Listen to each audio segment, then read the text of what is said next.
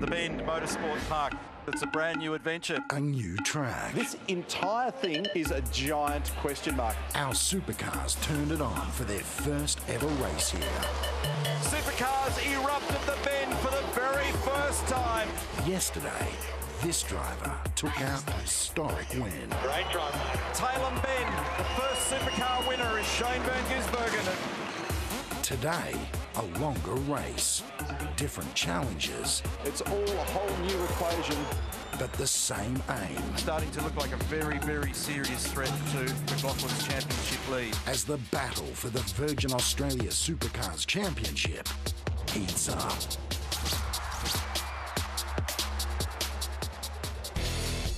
Good afternoon and welcome to the final day of action from our newest destination on the Virgin Australia Supercars calendar. This is the Bend Motorsport Park, located 100 kilometres southeast of Adelaide in South Australia. This fast-flowing technical circuit has been a real challenge. Still plenty of unknowns as we get ready to launch into 200 kilometres of racing here. And it is a very good afternoon to Russell Ingall. Fantastic to be here on the grid as we build up to lights out.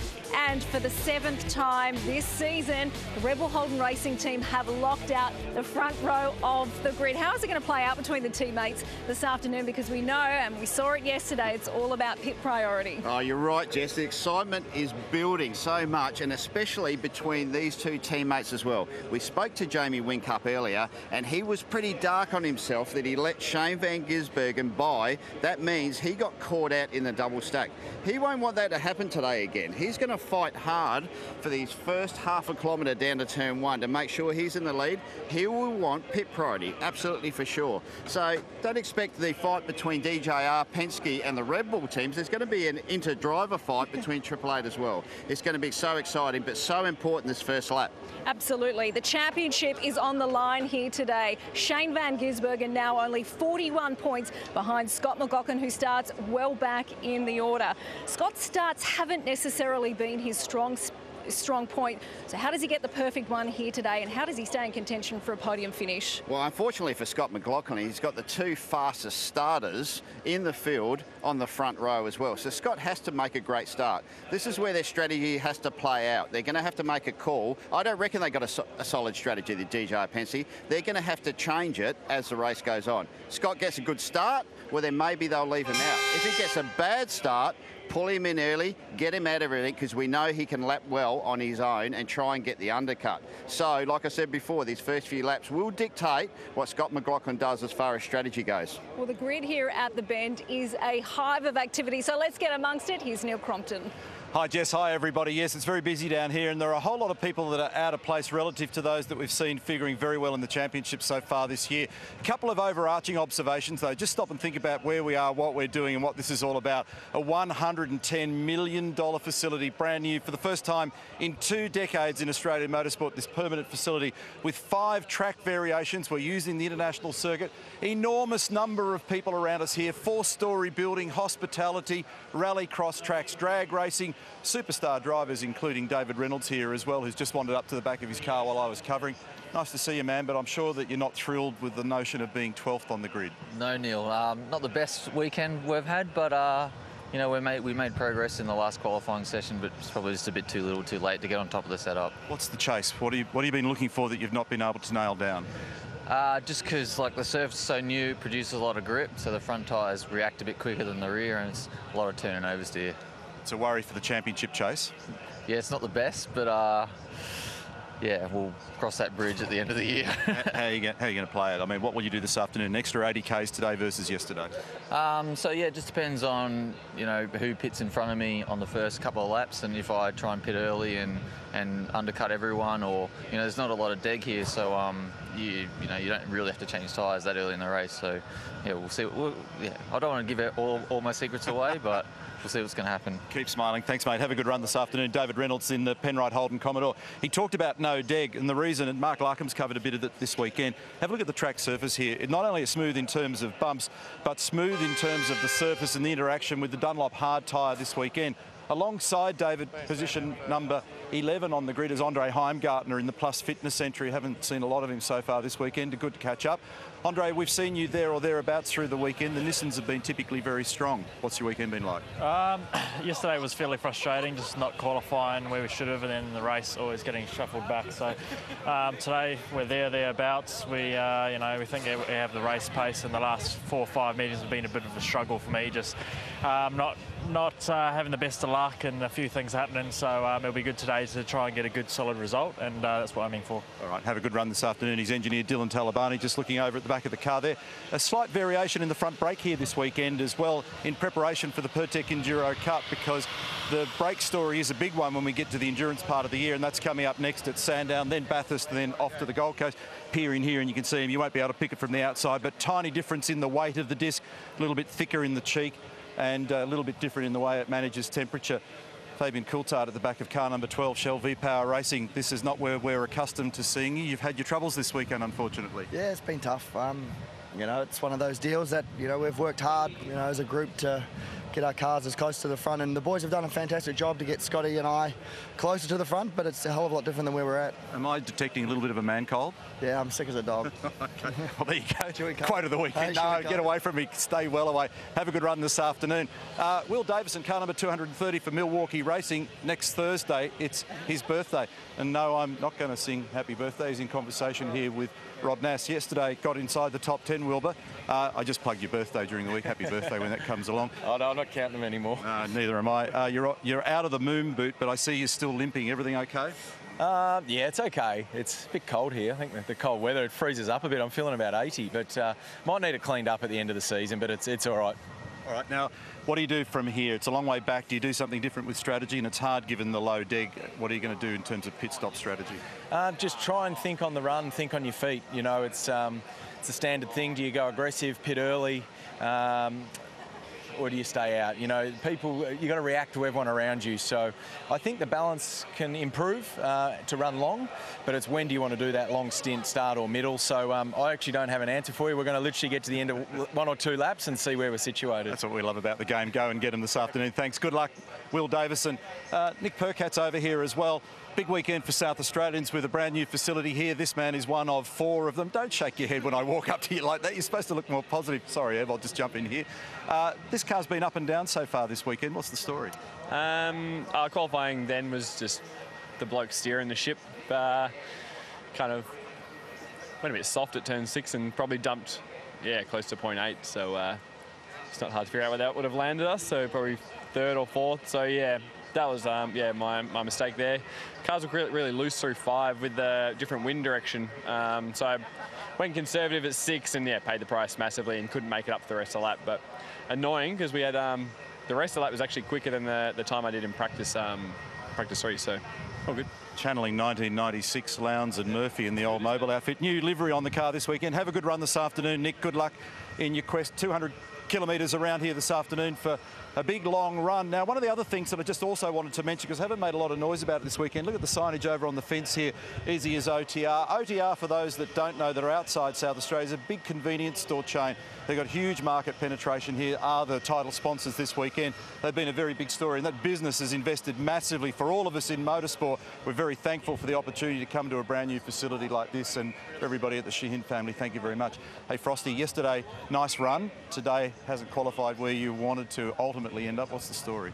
Just got a bit loose today in the quali, but it's evolving and changing that quickly, the track. So it's new for everyone, and you've seen almost a 180 flip with some people who were competitive yesterday who probably had the balance, have got oversteer today, and then on the other side, other guys have moved up. So except for the Red Bull cars, they were there yesterday and they're still there, but just getting on top of the track conditions. It's new for everyone, and we had one good day yesterday. Hopefully we've tuned it up for the race. It was a bit cooler in quali this morning, and there was a bit of extra pace initially, but it looked pretty dirty out there for the back 2/3 of that session. Yeah, the cars, are when they drop a wheel, bring dirt on the track, and you go around there blind and you have to commit. It's qualifying, and you come through and you kind of cross your fingers and hope there's no dirt on there, but it is what it is. Guys got it right, guys didn't, so you can't use it as an excuse.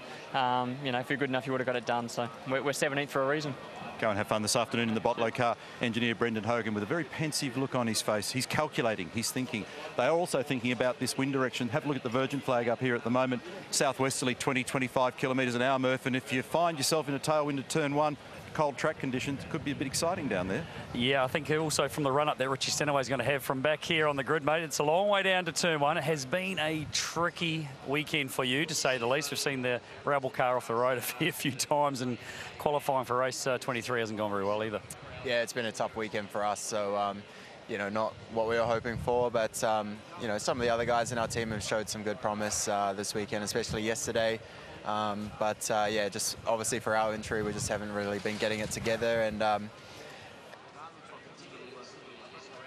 whatnot. We've at least got an opportunity to you know, try and make something of a bad starting position. But yeah, I'm just going to try have a clean one today and see what we can get out of it. Yeah, I noticed before there was a fair bit of work going on underneath the bonnet of your car when you came around here, a bit of a misfire going on. Has that all been rectified? Yeah, it wasn't quite sure what was wrong with it on the way to the grid here, but fortunately it was only a minor mechanical issue that we could fix before the start of the race. So wasn't terminal, which is how it felt on the way to the grid. So it's all fixed up now and ready to go. Thanks, buddy. All right, thanks. Final day of competition now at Tailem Bend, the OTR Super Sprint, race number 23 of the championship. Jumping inside the Hino hub to condense all the facts and understand what we're about to witness. 41 laps, 200 kilometres around this amazing brand new complex. Here's the fuel scenario. Today, a very different structure. It's a 120 litre fuel drop and it doesn't go into our tank. So minimum requirement is to stop a couple of times and you can fill up and get home to the final lap from lap number 14, and a new lap record set by Shane Van Gisbergen, and also the first man to claim a win at this location. Talking about the location, let's have a look at the hot spots around here, because there's plenty of them. We saw qualifying, in fact, influenced by the dirt at turn 4 and 5 in particular. We're seeing a lot of trouble at 10, 12, 13 and 18, and corresponding passing spots. There's a good one down at 1, but hasn't been quite in evidence as much as we've seen at 6, certainly on the inside at 13 in the last couple of corners as well. Recapping just exactly what happened yesterday, Shane was the man that got the job done. Really good news for Nissan Motorsport to be able to claim a couple of decent podiums, 4th for him and the first one in 2018. So nice work for those guys. Now, key considerations for our day. This is very important because the way in which the track is evolving as it begins to rubber up is changing everything. Over here, notice a much cooler day today than yesterday. In fact, right now, you can really feel that southerly breeze, and that'll be an influence because there'll be a tailwind into turn 1. This is a big deal, trying to manage these mistakes. We saw a ton of them on Friday and a heap of them on Saturday morning. It was pretty calm yesterday. We did ultimately see a safety car, but it wasn't because it was a mistake. It was because of Garth having a drama with that engine. There is no possibility of an undercut because the tyre degradation is so low that there's nothing going on there. Here's your classification and the critical lap, as I said just a couple of moments ago. So a really interesting one, this one. Let's see whether or not Jamie can smarten that car up enough today to be able to keep his teammate behind. Race number 23, 200 kilometres. Rick Kelly, awesome day for Nissan Motorsport yesterday too on the podium. How much of that was a boost for your team to have quali pace and race pace?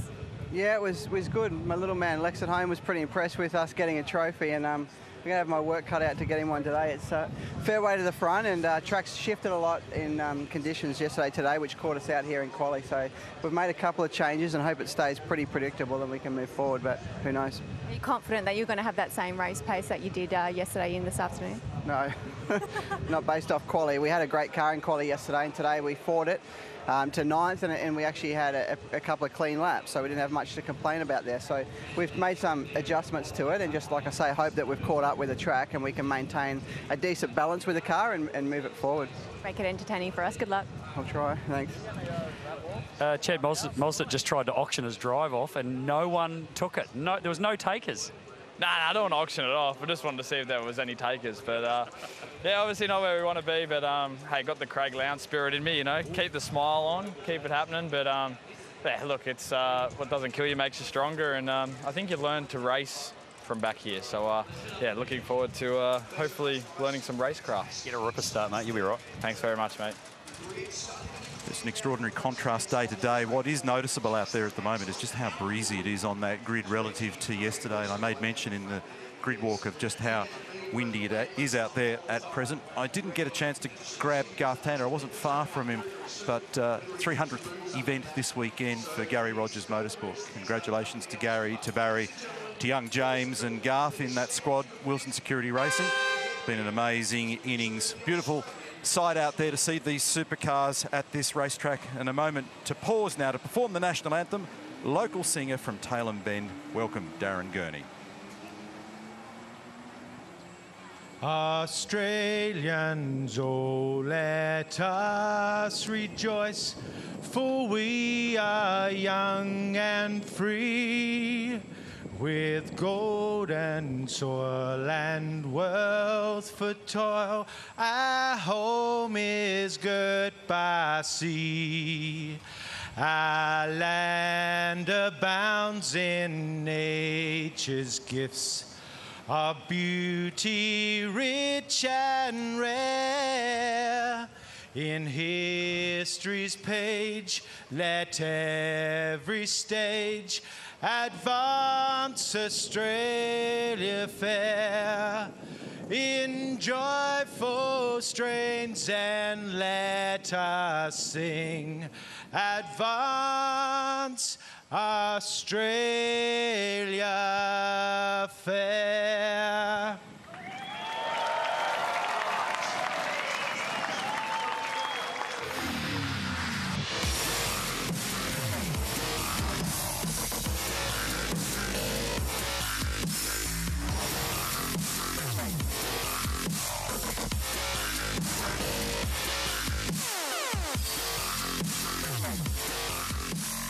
We're at the Bend Motorsport Park, 100 kilometres southeast of Adelaide.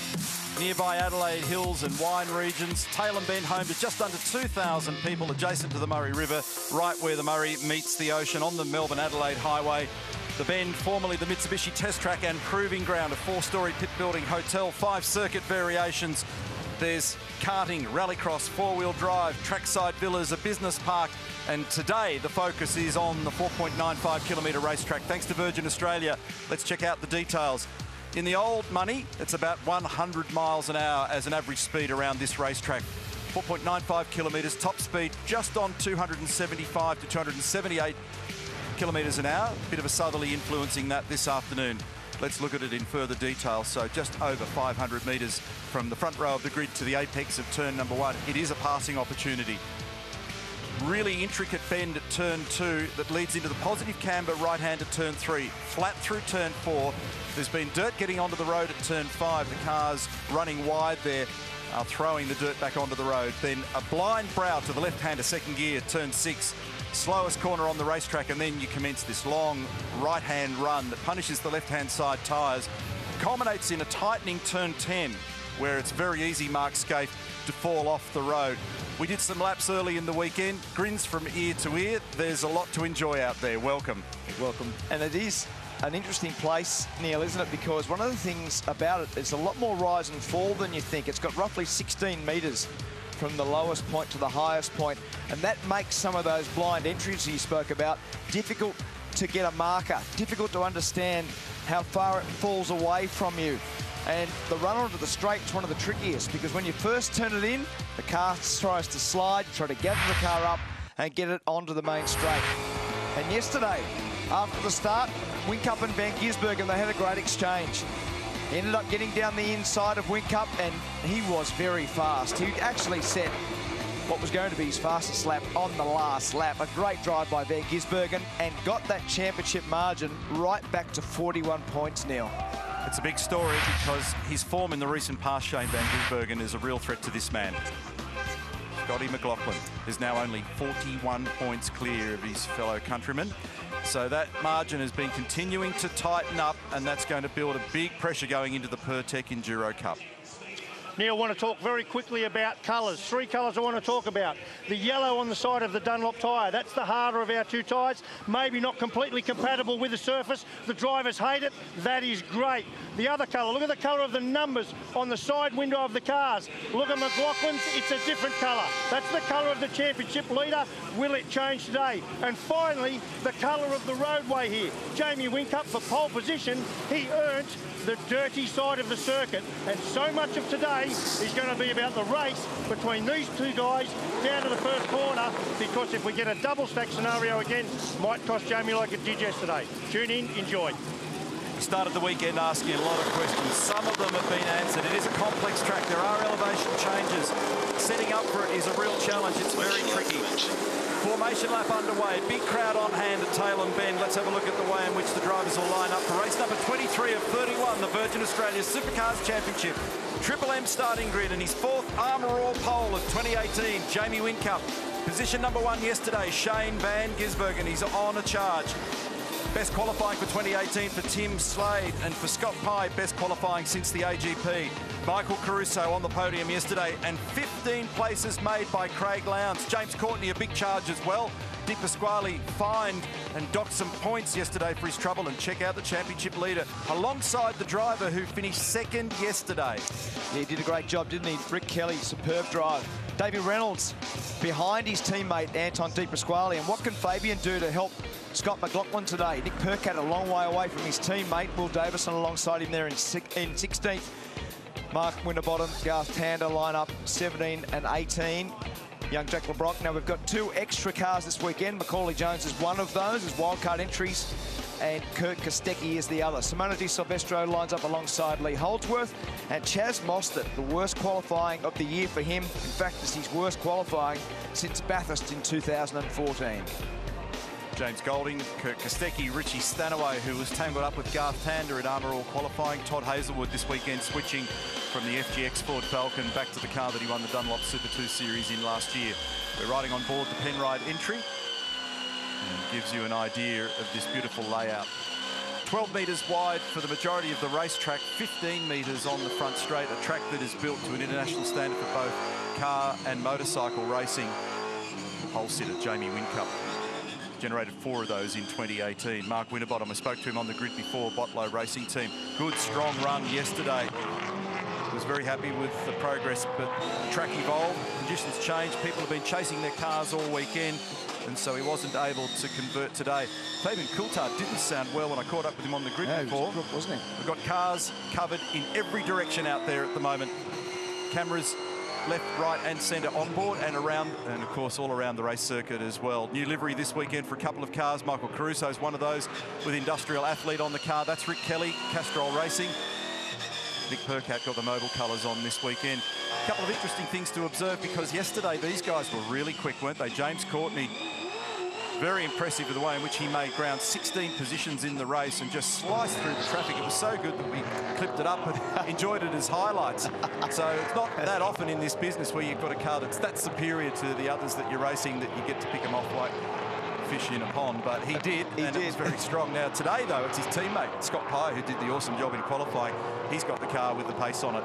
There's the précis of the facts today. 23, race number 23, 41 laps, 200 kilometres, and it is time certain as always. Our critical lap is lap 14. I think, Mark, because of the low tyre degradation, I wouldn't be surprised at all if you're down the order to see people batting for a clear track. So just come in, dispense with the first fuel requirement, and then try and buy yourself at least a clear piece of road this afternoon to ply your trade. Pretty much right, Neil, and I think pretty much from everybody that I've spoken to, you can come in whenever you like. As long as you've got clear track, get on with doing that. Clear track, I think, are the key words. Yep. We're looking at Scott McLaughlin, row 5, position 10 for him. 28 cars rolling into position. On the front row of the grid yesterday, Jamie Whincup converted beautifully, led the field into turn 1. He was haunted into the first turn by his teammate, Shane Van Gisbergen. And I'd be surprised if he wasn't privately lamenting leaving that gap at turn 6, only a few laps into the race, because when that safety car came out, that proved to be pivotal for Jamie Whincup. Green flag, we're set for a start, 200 kilometres of racing. The OTR Super Sprint Part 2, Sunday, Tailem Bend. The Red Bulls roar away, Whincup grabs the jump, Lowndes has done a mighty job, Tim Slade's in third spot. The velocity of Lowndes on the outside is telling though. He might use this to be able to convert it to a second position if he can stay there. Whincup leads them in. It'll be very tight. Oh, and Van Gisbergen was sliding on the outside. He barely hung on to it. Slade gets up the inside of him. Lowndes couldn't close the deal in the end, but it was a great exchange. What a tremendous start by Lowndes around the outside. And young Tim Slade put the car in the perfect spot to get down the inside for turn 3. Good move, Tim Slade. Whincup has bolted. And that was because Shane got very sideways through 2. cold tyres, a southerly breeze pushing the back of the cars as they got down there. Whincup didn't falter, he's bolted, but everybody else got bottled up. And speaking of that, look at them back in the pack. We're riding here with Chaz Mostert. We were looking at the back of Macaulay Jones. What a start by Jamie also, as Kurt Kostecki off the road with a lot of damage to the right-hand rear suspension on that car. That's a failure, and that'll be contact wheel to wheel somewhere. But we spoke about Lowndes' start. The one that was superb was Whincup. He just jumped. His reaction time was perfect. He had tons of pace by the time they got down to turn 1, but nowhere to apply it. There's too much metal in the way down there. Oh, Macaulay Jones very wide at turn 13. He'll drop spots as a result of that. He's McLaughlin. David Reynolds, we're riding on board with him. It was his teammate Anton De Pasquale on the outside, and we're looking at the back of Scotty McLaughlin. So coming up to complete the first lap, already a 1.3-second margin, Whincup over Slade. Gee, this is a critical time in the race for McLaughlin to make sure that he can get through these early laps without contact. He's actually made 2 spots. That was a big moment. Who was that? I missed who that was. Yeah, so there's a couple coming in too. There was a bit of madness at the final corner. Now Courtney's come in together with Rick Kelly, joined by Cam Waters, Chaz Mostert, Lee Holdsworth, Simona Di Silvestro. It's happy hour in the pit lane. Golding, LeBrock, Blanchard also in as Lowndes has it in with Michael Caruso. He drops the left rear off the edge of the curbing. Holdsworth in the Preston Hire entry. Got Jason Bright in the squad for the Pertec Enduro Cup. He's watching in the garage. Still got a clear pit lane to go. Still clear. Go, go, go. Courtney, Kelly, Waters, Mostert, Holdsworth, Di Silvestro, Golding, LeBrock, Blanchard. So a bunch of cars in at the end of lap 1. And now up on the inside at turn 6 goes Shane Van Gisbergen. Tim gave him space. He's got the ideal line on the run through 8, 9 and 10, but he looks a bit vulnerable right now. This is yesterday's race winner that we're riding with. He looked like he was going to get him, didn't he, Shane? Couldn't quite get it stopped. And as you said before, there's a lot of corners that tend to roll away from you. The entry to turn 6 is one of those, so he couldn't quite get it stopped to get the front of the car in, which made it all the more important for Tim Slade to finally make that apex and drove away from Shane. Good battle. Whincup's got really good speed. In fact, he's done the fastest first sector of the race so far. I want to know what happened with Lowndes coming onto the straight back there. I don't know what the ugliness was. There was something unfolding. We'll probably tidy that up after we see whether this resolves one way or the other. Meantime, Kurt Kostecki's actually parked that car in the garage beneath our commentary box point. So he did get the car safely back. Here goes Shane down the inside. Good move. Of Tim Slade and connects the dots, makes that work, and that moves him up a spot. So we've now got Red Bull 1 and 2, and that was cleanly done at turn 17 by Van Gisbergen. I was thinking that if he couldn't get by, he should have pitted him, because from third then behind Slade probably makes sense. But now he's made the move, he'll get on with it. And what will also be important here is determining his pace versus Whincup's. Under investigation for an unsafe pit release is Simona Di Silvestro and the Team Harvey Norman entry. That's Kurt Kostecki's car, and it's done pretty significant right rear damage. That'll take quite some time to resolve, and that's assuming that they've got all the necessary componentry on hand. Whincup's got 2.7 seconds early in the game. That's a big margin over Shane Van Gisbergen. Meantime, Scott Pye torturing the back of Michael Caruso at the moment. These fellas are in a battle for 5th and 6th. Caruso, in fact, has just passed Scott Pye. That's the reason why we picked it up. So once again, the Nissan looking pretty tidy around here. Yesterday, Michael got onto the podium together with Rick Kelly, but his teammate is down in 21st position in the Castrol entry. Here's the replay of the start. Watch Lowndes.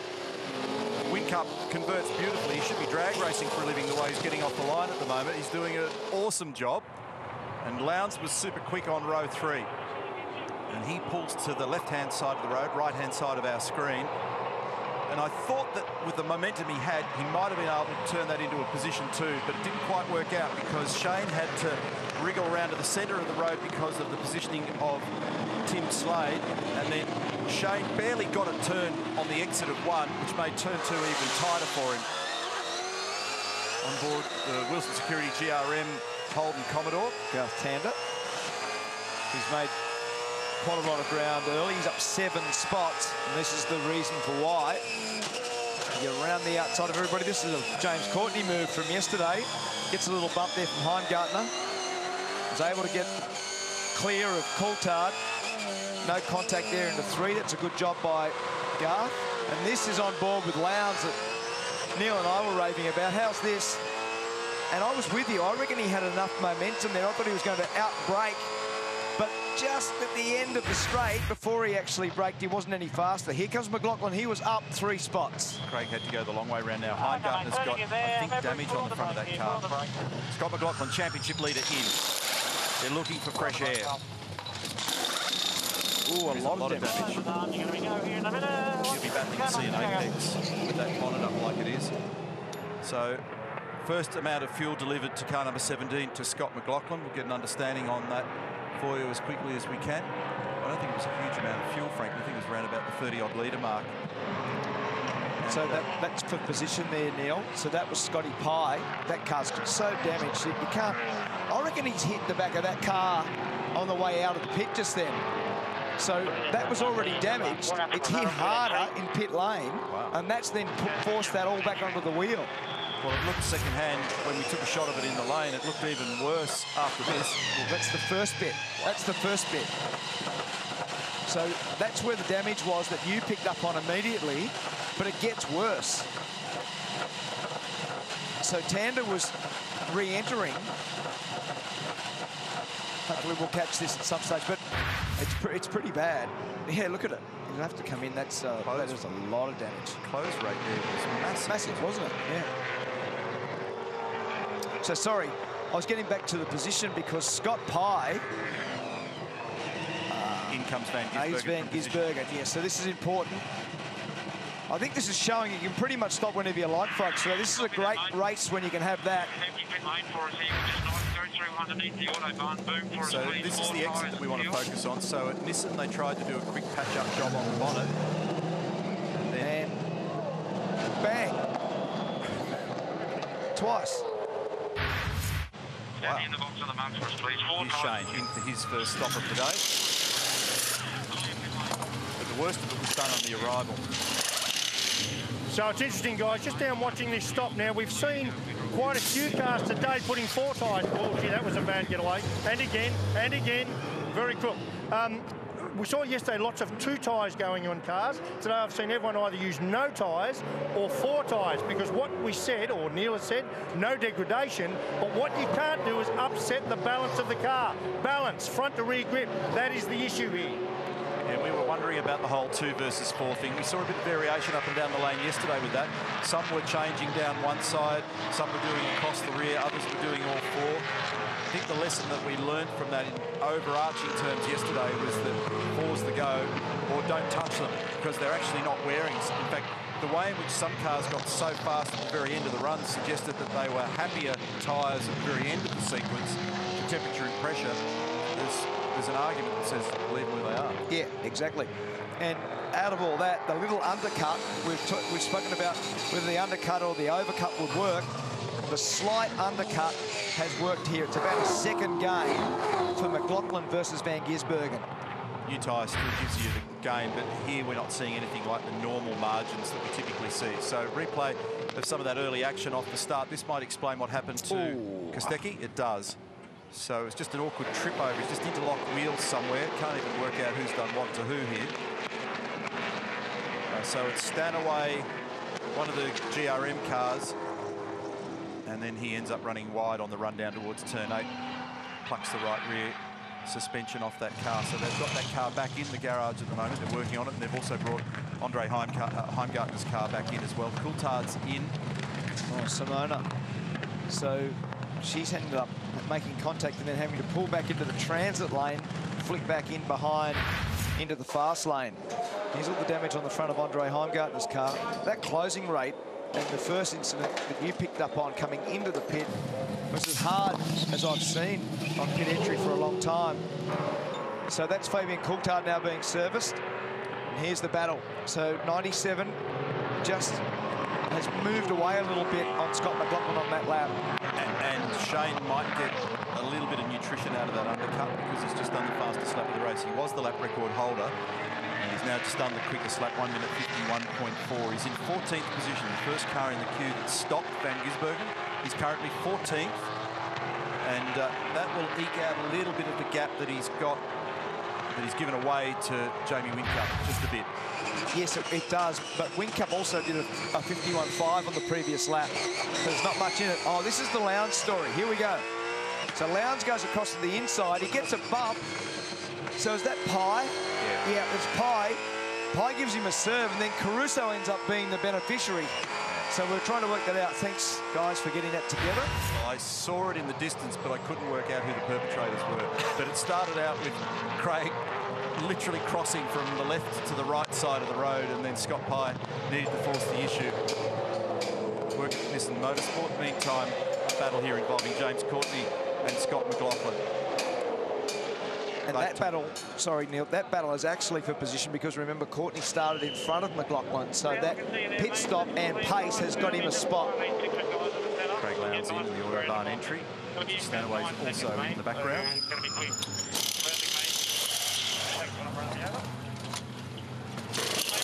On the last lap, Lowndes did the fastest first sector.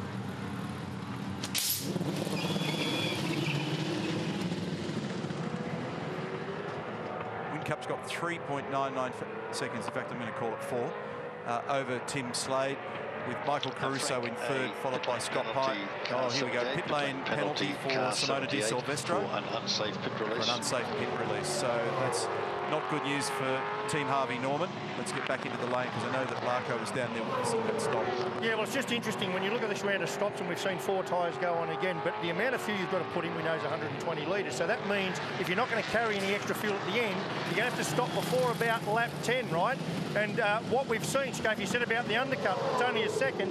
Normally we would see a lot more, but what we're seeing at this circuit, which we don't see a lot at other circuits, is the compounding effect of filling your car up or putting fuel in your car and slowing your car down. I think the car's going to be very quick at the end of the day, but it means we're losing out on that undercut advantage. Thanks, Larko. Yes. So 37 litres on our reckoning went into Craig Lowndes' car.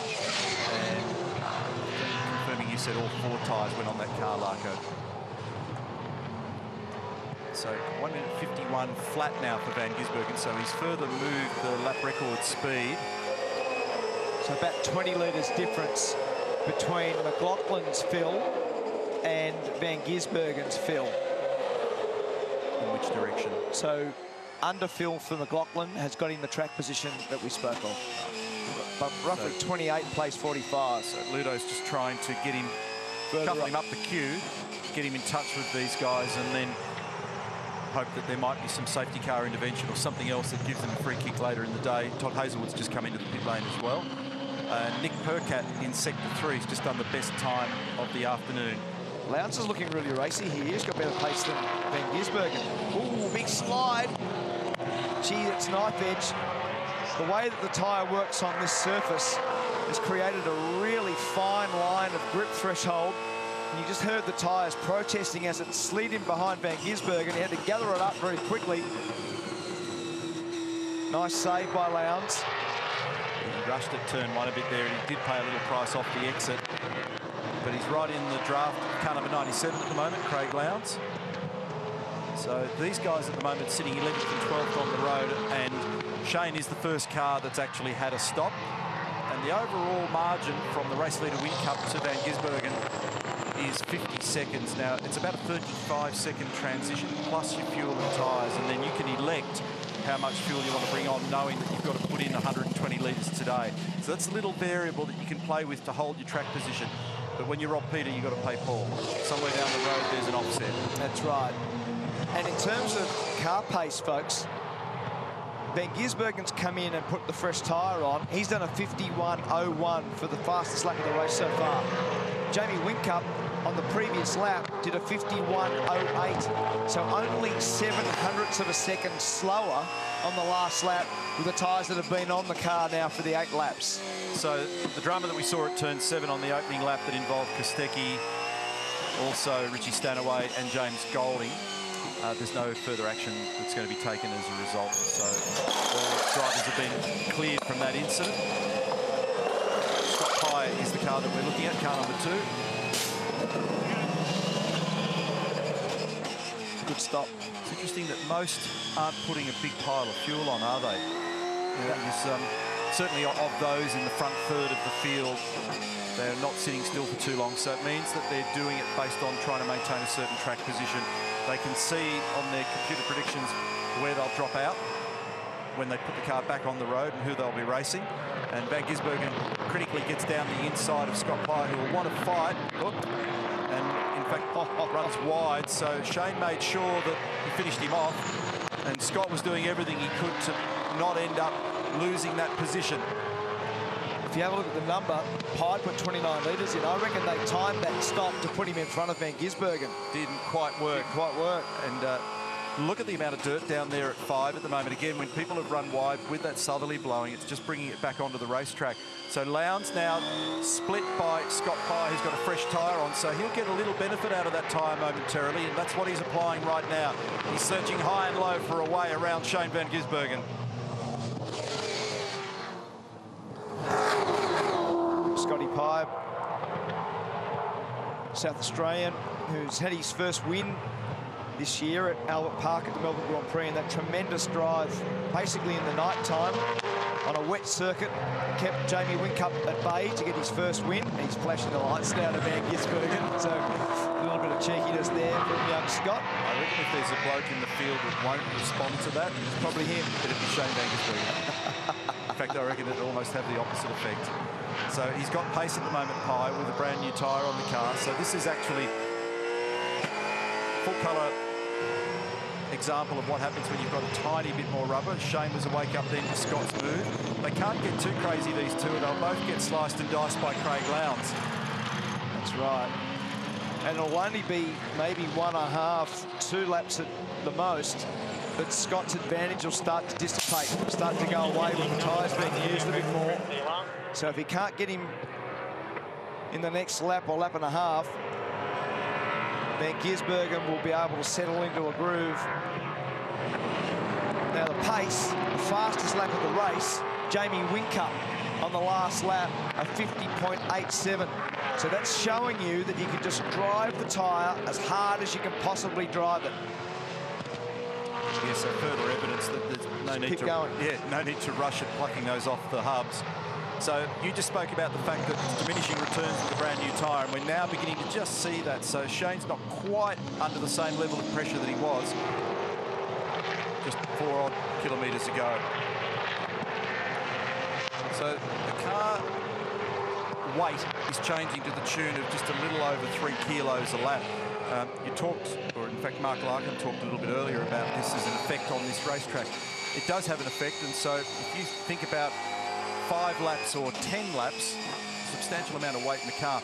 They're not quite as sensitive to it as they once were, the older generation car, when the fuel cell was further rearward in the car, but it's still weight. You've got to accelerate it, you've got to brake it, you've got to turn it. And any time you carry weight in a race car, there is a penalty mathematically. Slade, Caruso and Reynolds in. Little change to the back of Tim Slade's car. It's a ride height adjustment on car 14 for Tim Slade. He's done the fastest first sector on that last lap. He's in sector 3 at the moment as Michael departs. So the order is still Whincup from Davison, followed by Nick Percat, then Mark Winterbottom. We've only got 4 cars in the field, back to Frosty, that have not yet stopped.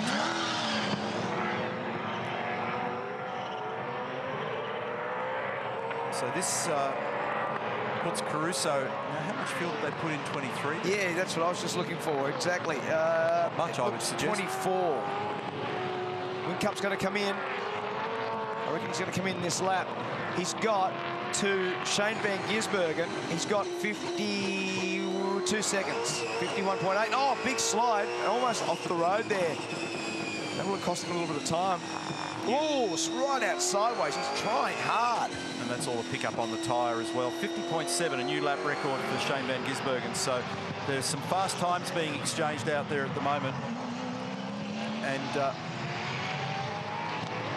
24 litres, the answer to my own question for Michael Caruso. So not very much, but that puts him at the top of the queue of those that have stopped. So that was strategic, but it means he will stand still for a fairly lengthy period of time. How's that for an arrival? That was late.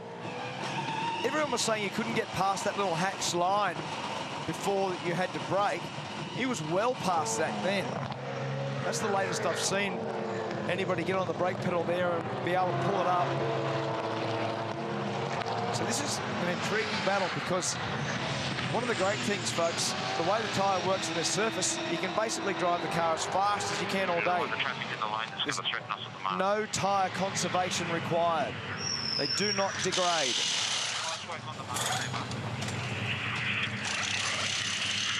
Tyres up to complete ads, we've only got fuel. If we're clear to go, we're dropping. Still clear. Clear to go, mate. Clear to go, clear to go. Nice and smooth. So this is everybody now. Whincup, Davis and Percat, Winterbottom. That ticks everybody for their first stop, but there's a big variance in fuel load, and Whincup's going to get out in front of Caruso. There's Van Gisbergen in the background, followed by Scott Pye and Craig Lowndes, but big difference on who took on what fuel-wise. So they put 46 litres in Whincup's car, so 24 litres went into this car with Michael Caruso. So on correction, Jamie in a much better position than Michael, but Michael's got track position too. They timed that perfectly, didn't they? Yep. Timed it absolutely perfectly. They put as much fuel in as they could without losing the lead. And that's not an accident. So they've got all of that data at their fingertips, and that's what that engineering group will be doing down there at Red Bull. Andre Hangana, unfortunately you find yourself in the garage after a couple of awkward moments, so just explain to us from your point of view what happened.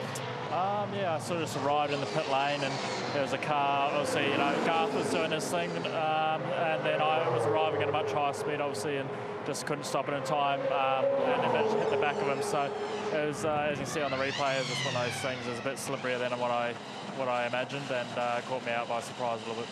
And then again, just on the exit from your pit stop, what happened there?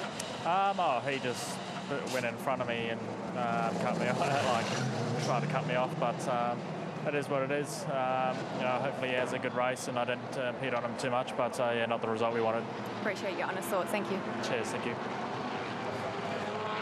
Nick Percat's just done the fastest middle sector on the racetrack, 33.1. He's sitting up in 10th now. So the refreshed order, you can see it on the left-hand side of screen. Whincup, Caruso, Van Gisbergen, Pye, Lowndes, Reynolds, Slade, McLaughlin, Courtney and Percat. But there's a little further truth behind all that, depending on who did what and how much Shell Racing fuel they gulped or not. Well, there's a massive disparity. See how I threw that to you? You did. So someone like a Scott Pye, who put 29 in, or Caruso, who put 24 in, they play someone like a Winterbottom who put 81 in. So there's a massive difference. In the middle of all that, someone like a Whincup put 46 in, and Van Gisbergen put 40 in. Here comes Fabian Coulthard down the inside of Cam Waters. He can sound good on the grid, Fabian Coulthard, and that'll be part of the discomfort that he's experiencing this weekend, but also just got a battle on his hands from a car setup standpoint. Car number 35 is also being reported by Cam's race control at the moment as having no brake lights. And if that's the case, they'll end up giving it a mechanical black flag and have to bring it in and resolve that problem. So I'll keep an eye on the big mate entry. Here we are with Michael Caruso, replay looking over his right shoulder with Jamie Whincup in the foreground. Now, you know in life, monster moment. He gathered it up. He's lost a huge amount of ground. He may lose another spot. Watch for another car coming by here. There you go. That was one. Two of them, in fact. Two. So that was turn 18. So Van Gisbergen and Pye get a free kick for their trouble. And that's what happens when you have a poor corner exit speed. So for Shane and for Scott, that was easy meat. Just got the dirt off there, Van Gisbergen. He's got a very high racing IQ. Something like that happens, he works it out very quickly and he tries to organise himself to optimise the performance all the time. This is on board now with Craig, so he's right up in behind Caruso after that mistake. I just wanted, we looked at this on Friday, just the difference between what we usually see at a lot of these racetracks. If you look at the stuff in my hand here, it's like filings of rubber that's come off these tyres, rather than the balling of the tyre or the rubber that comes off at most other circuits, just highlighting how smooth this racetrack is. And I just want to have a look, just quickly show you, I'll throw that away. Just again, and Larko yesterday was highlighting this, just how good looking these tyres are in great condition. And also I just wanted to point out, look at this. This is run down the pit lane. You can see the camber, how much of the tyres it's not touching the road based on when the tyre is stood up on the car. And it's running down slowly. You can see how much of the tyre is actually dirty. The rest of it hasn't been touching the road when it's been in the lane at all. Very, very different to what we're used to all the other circuits that we travel to. Will this change over the years? Maybe, maybe not. But at the moment, this is very, very different to look at. It's a bit of a rarity, isn't it? Thanks for the update, Greg. They're certainly in good condition. I'll be curious to see what they're like when they take them to other tracks and use them in practice, just whether they recycle again with good pace in them. But invented new terminology this weekend for good-looking tyres. Well, Lacko calls them gorgeous. Yeah. He said they're beautiful. But they have long eyelashes. I'm not sure. Jess said a little while ago he needs to get out a little bit more with old Lacko. There's no question about that. But that's got nothing to do with tyres. Very true. Now, fuel. I've been doing some numbers. So Whincup took on 46. He'll be down there grimacing. Van Gisbergen took on 40 litres. Pye took on 29. Caruso took on 24. Fifth on the road at the moment is Craig Lowndes, and he took on 37.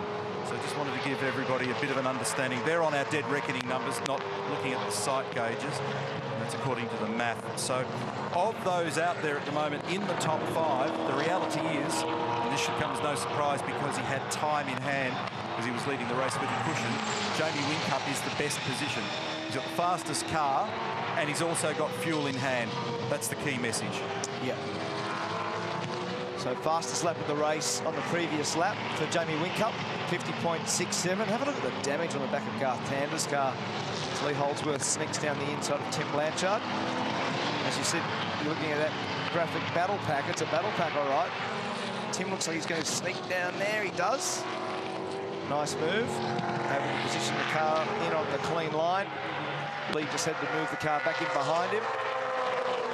So Whincup, Van Gisbergen, Pye, Caruso, Lowndes, Reynolds, Slade, McLaughlin, Courtney, Percat. Of the movers and shakers, Slade's dropped 4. Reynolds has come up 6. Percat up 5. McLaughlin up 2. And Mostert up 10, so that's a handsome recovery. So he's up into 15th position now. We're looking at Nick Percat. He's battling away behind James Courtney at the moment. These fellas are 9th and 10th in the field. So between 1st and 2nd at the moment, there's 6 litres of fuel difference. So near enough to a couple of seconds. And 4.6 seconds on track. So as I said before, he's got the quickest car, he's got fuel in hand, and he's got a cushion. So with those advantages up his sleeve, and for that group in there, not only did they fuel the car in order to position it back out in front of the field in just the right spot, but they can afford to sit still a little longer and just grab a bit more fuel, knowing today that the rules require that you've got to drop 120 litres of Shell Racing fuel into the cars.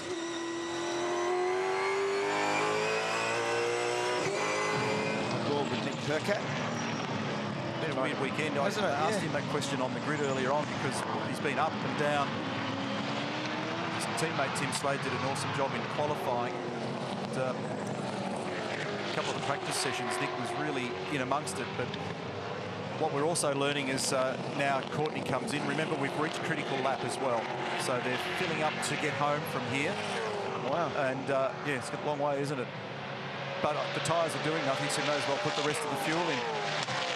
Yeah, again, I reckon the really cool thing about today is we never say this.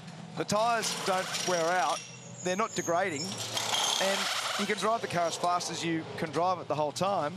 You can pretty much stop whenever you like. We're going to be about 27 seconds worth of fuel. Track position's the key. Okay, we just hit 10 seconds now. Courtney doing the same thing. So just doing a rear right line adjustment. Tander also coming in. Okay, you're at. So that's 100 odd litres. Seconds now. 20 seconds. 21. We're in the lane. When it drops, you're right to go. 25. 26. 27. Go, mate. The only thing this does that hurts is you drive the car with a very, very high level of fuel for a fair while.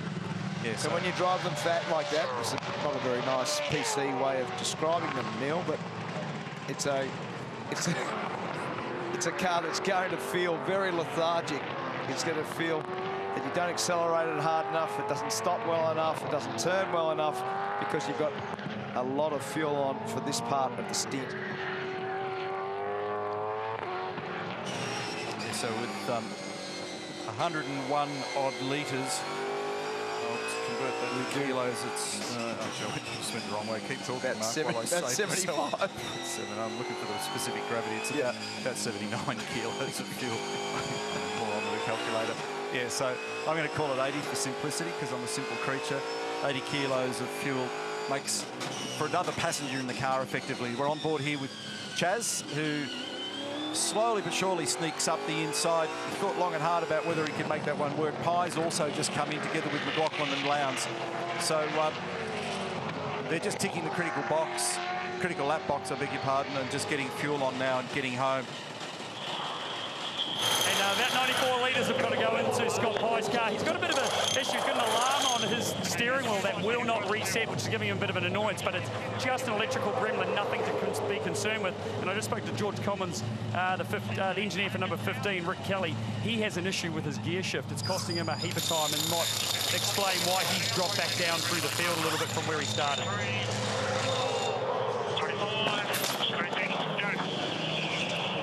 That's Pye in and done. Lowndes, McLaughlin in there as well. This is McLaughlin. Whincup's got 5.3 over Van Gisbergen. 5 seconds to go here, mate. Tyres are done. A little change in the front here. A couple of seconds to go. Go, mate. These guys are just in search of fresh air at the moment with car 17, so you can see where Scott's going to come out. So that's Simona out of sequence, just rounding up Craig Lowndes, and then Michael Caruso just tucked in behind. So that put Scott McLaughlin just in front of, was that James Courtney in the background? I think it was. Yes, yeah. And it certainly hurt Lowndes because he's come out with cars all around him. Yeah. Garth Tander, a replay here. Let's see what happens. It's been a pretty tricky weekend for him so far. So that's what the story is. The power saw down there to do a quick aero mod on the skirt on the rear bumper. It's not your normal aero mod, is it? No.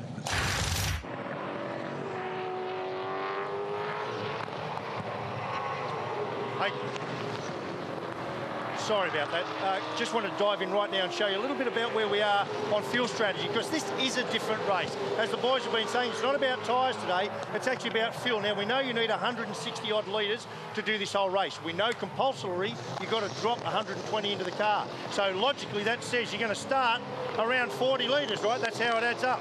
Now, first pit stop, we saw if I average the field, most of them come in before 10, most of them, as an average, put about 40 litres. Now, if we go to the second pit stop and I put up the critical lap number, which was back at 14, so we've gone past that. Now, we're already seeing teams fill up, put the required amount in. Now, you can see my little green marker up there, and I can sort of show you how much you've got to put in. When that goes green, we know we've got enough in. So about 80 litres. Now, what's odd? If I grab a tyre and bring it out here, normally you'd say a tyre there, too far, can't do it. But this circuit, instead of the tyre degrading in line with the fuel, our tyre here is actually doing something like this, just dropping off a little bit, and it's going to plateau all the way to the end. So the race still is going to be very much at the end, but it's not going to be about tyres, it's not going to be about fuel. I still think it's going to be getting to the end of this race without making a mistake. Risk mitigation and managing mistakes is probably the biggest part of the story. We mentioned that in the Hino Hub. Jack LeBron tackled up yesterday at turn 1 in that incident with Anton Di Pasquale. One of the other reasons we haven't discussed in great detail for them coming in and just fueling up from critical lap, though they do go out with a heavy car.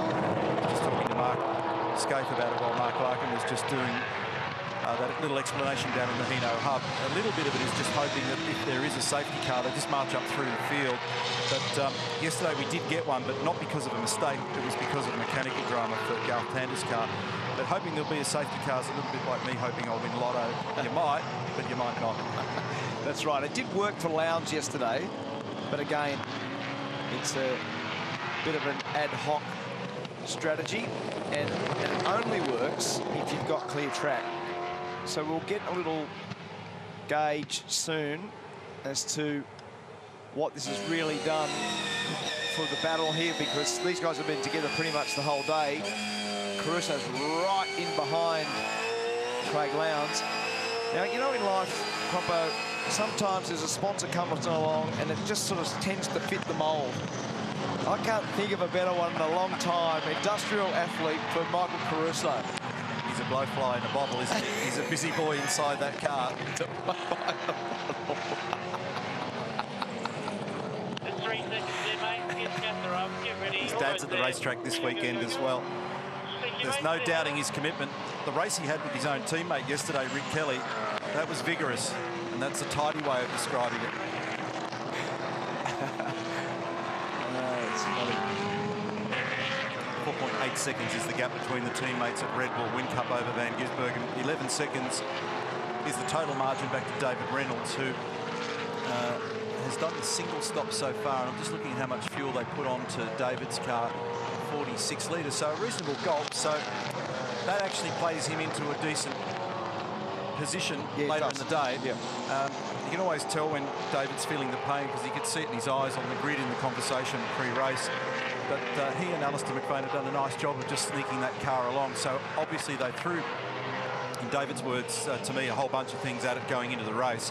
Looks like it's working pretty well. There he is in the foreground, car number 9. He's got Tim Slade right behind him. Percat, by the way, has just done a new fastest lap, which becomes a lap record here, 1:50.6. Have a look at just how hard the tyre and the suspension works on these cars. Looking at the Freightliner Racing entry here of Tim Slade, South Australian boy, in terms of his origin. And I find the distortion of the tyre a very interesting thing. I noticed that they've also managed to cover up more of these bits and pieces on this car from, I think, yesterday when we saw some images, or it might have been Friday in practice. So we're seeing lower wishbone and anti-roll bar mechanism there as well. This is down at turn 10. A few bumps down there in that location on the racetrack, and then there's a ripple strip coming up here on the left at 11. Just kisses it. Gives you a good illustration of what camber's all about here as well. So when that tyre's loaded up, it puts most of its footprint on the ground, but in a straight line, there's a very large chunk of the tyre just sitting up in the fresh air. The reason for the camber is to be able to cope with that tyre distortion. Now we jump on board with Shane Van Gisbergen. He's second at the moment. He's just done a personal best lap that is only 1/100th slower than his teammate Jamie Whincup, which means both guys are getting the most out of those cars, and they're extremely equal. And the best lap in the entire race, Nick Percat, and he's only 3/100ths quicker than these guys at the front. Just goes to show how tight it is out there at the moment. But what they have in hand at Red Bull is a bit of space. So Van Gisbergen in now for stop number 2. That was a nice entry there from Shane. He got out of the corner nice and cleanly, got it all straight, was able to break it straight to avoid any of the issues that we saw earlier. 4 tyres, fuel, and we'll do a tear off. And remember, he's got about 80 litres to put in, 21 seconds of fuel for Shane Van Gisbergen. They all set in no changes by the looks of it. Swings in, look for the marks. Right on the marks, guys. Bit of damage on the back of the 97 here too on that rear bumper. He's been touched up a few times. Nice and clean, tear off coming off. No, yes, on the front of it. Engages the gear. 4 seconds remaining, still clear. This is going to be a close rejoin, Murph, with Scotty Pye, I think. Still clear. He was slow away again, guys. You see that?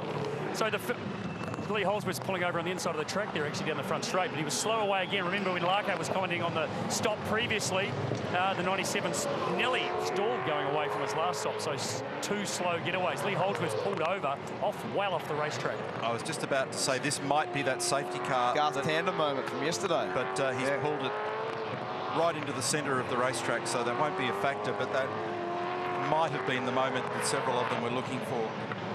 So that's the second stop done for Van Gisbergen, back out on the racetrack into 8th position behind Macaulay Jones in front of Todd Hazelwood. Richard Stanaway's mixed up here with Michael Caruso as well. When Caruso does his second stop, he's got to bring on a pretty large chunk of fuel, 96 litres. When Whincup comes in, it's about 74. When Pye comes in, it's about 91. Nice pass. Yeah, good job, but it's not over yet. You think I spoke a little too soon? Well, it puts him on the high side when they get down here to 8, so that becomes problematic. So there'll be some muttering inside Michael Caruso's helmet, because you can't get too wide down there through that part of the track at 8, 9 and 10. They are fighting for position, so there's no compulsion for Richie to have to sidestep, but they're in different fuel sequences at the moment.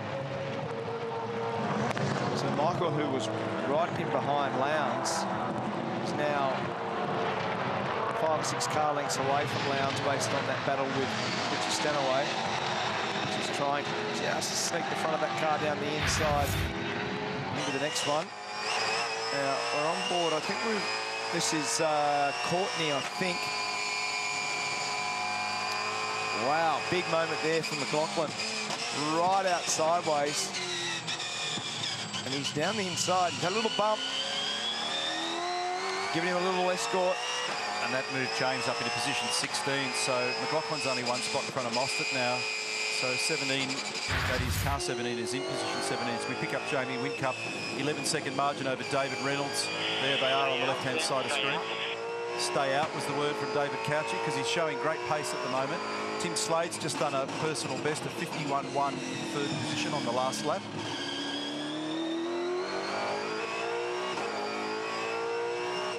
So quite a few of them have done their second stop. Roughly 2/3 of the field. A bit of junk on the side of the road there as well. That's on the pit straight. That's probably the Lee Holdsworth remnants down the inside of the road there, do you think? Yeah, that's evil. Looks like it. Looks like it's looked like a, was it a drive shaft or a rear sway bar? No, it's a drive shaft, was it? No, I reckon it was a drive shaft. Yeah, I didn't really see it properly. I didn't focus carefully on the spline on the end of it, but I think it was. Now, what's important is the pace of Whincup versus Van Gisbergen now. So, corrected for us, Whincup, who put 46 litres in, it's only 1 second difference between what we think is going to be the exit for Whincup and Van Gisbergen. So, Shane will be pressing on hard. And that's part of the reason why Jamie had the full hustle going into the pit lane, and that in-lap, he needed a quali lap as well. So stay out was the word that we heard before from David Couchy. Mark Winterbottom's just moved up a spot because Will Davison has just come into the pit lane for his second stop now.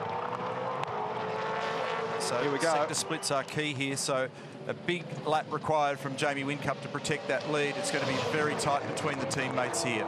And a nice recovery so far at Erebus in the Penrite car for number 9, David Reynolds. Total attendance this weekend, just over 41,000 people. So nice work, everybody at the Bend. Great to see so much passionate support in South Australia. A lot of people have come across from Victoria as well. Here we go.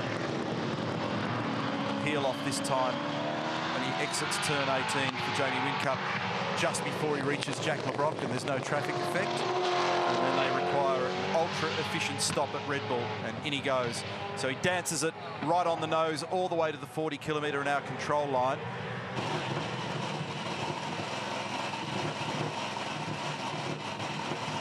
So this is going to be very interesting. 4 tyres fuel on the tear-off.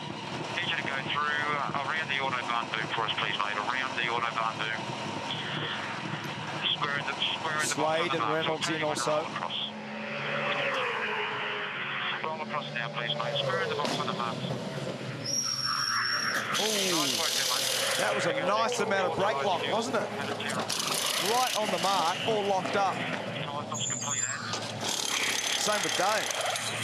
Running on fuel, mate. You've got to be clear to get this truck. 5 seconds remaining, still clear. Still clear, mate.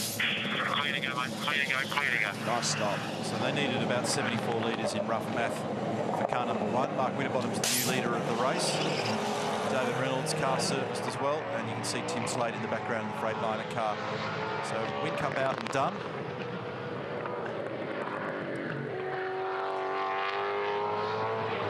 And very tight between Slade and Van Gisbergen. So Mark Winterbottom's got an 11-second margin over Jamie Whincup. Sorry, I sold you a pup there, Neil. I thought it was going to be much closer than that. The margin between the two teammates. Yeah. So that gap is going to be, in reality, it's almost 9 seconds at the moment. It'll come down just a fraction from that when this just stabilises, but I thought it was going to be much, much closer. Brianna? Yeah, as suspected by your beady eyes, guys, it was a drive shaft failure that has ended Lee Holdsworth's day. And we know where it is. You do know where it is. So that's an unusual failure, and it's rattled out onto the middle of the main straight and then just neatly tumbled off to the side. And fortunately, Lee was able to park that car off, and the component's been removed safely as well. Thanks again to all of the volunteer officials out here this weekend. Hundreds of them come out this weekend and given up their time to make a highly efficient race meeting for us, and we thank you wherever you're working in the precinct. Crusoe's got back onto Lowndes now, so he cleared Stanaway, and he's got right back up to the back of Craig Lowndes. So he's had good pace, Neil, hasn't he? We saw that mistake that he made before. Once that, well, he's recovering from the traffic effect because he tangled up with Stanaway, as you say. Here we go, Garth Tander off the road here, unfortunately. Now, he's down in about 20th position. Was he given a helping hand, or is he just speared off on his own? That's down at turn 10. He'll rejoin over on the entry to turn 12. There's GT's. That's fast. The mid-corner speed at that section, there's about 195 kilometres an hour. So was that on the run to 10? 10, yep. Wow, that's very well wide of the mark. Macaulay Jones, one of the 2 wildcard entries here this weekend, the Drill Pro car number 4. We'll see him in action in the Pertec Enduro Cup. It's his 2nd run this year in the main game. Felt for this young man when he had a couple of victories stitched up at the Dunlop Super 2 race at Townsville just recently. And they had dual shock absorber failures day on day, which is very much a rarity. Obviously, it's pretty harsh over the curbing up at Townsville. And knocked the wind out of his sails and certainly hurt his championship. But he's done quite a nice job so far this weekend. He's currently sitting in 20th. He's behind Jack LeBrock and in front of Garth Tander, who we just saw doing his best Russell Coit impression out in the weeds. I just walked up earlier this weekend to Wally Story, who was one of your old engineers. And I said, well, give me a greybeard version of what this track's like. He said, I think it's fantastic. Because he likes the technicality of it, he likes the smoothness, he likes the way it's got everyone scratching their heads. He's a very funny guy, and he's done a really good job with Macra over the course of the weekend. Had to put up with you for all those years, so no wonder he's good. No wonder he lost a bit of hair too. Oh, stop it. It is a big challenge. I've seen more furrowed brows in the engineering groups this weekend than we've seen for a while, and the prediction early in the week of people battling to stay on the road was highly accurate. Shane Van Gisbergen said as soon as he saw it, there'll be a few people have a bit of a battle here, and it was right. What was interesting, though, was the way in which it converted to the race yesterday and almost went the other way, where everybody went into conservation mode to make sure that they got home and got some points. Here's Nick Percat, position number 7 at the moment. He's chucked in behind fellow South Australian Scott Pye.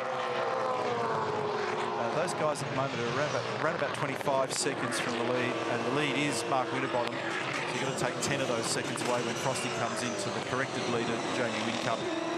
It's been some good moves strategically and from a car pace perspective through the course of the day. Dave Reynolds is up 7 spots, Percat up 8, Will Davison up 8, Mostert up 10, and Mark Winterbottom at the moment, because he hasn't finished his stop law. It'll be interesting with Mark because he put a lot of fuel on board.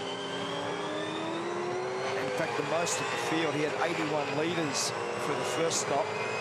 So he's leading at the moment, but he hasn't done the second stop. He's only got roughly 40 litres to put on. We'll give you a feel for where he is. There's Brett Jones looking on, and his cars collectively with Slade, Percat, even Blanchard and young Macaulay Jones have actually been quite strong all weekend, haven't they? They've had a good weekend. Yeah. They've had some tough ones. So Slade's the best placed at the moment in position number 4. Nick is in position number 7. Tim Blanchard's in 18th and Macaulay's in 20th. So that's the picture for Brad Jones Racing. Brake temps down on the bottom right-hand side of screen as well. So you can see the amount of cool out that also occurs around here, particularly on the front straight on the run down to turn 1.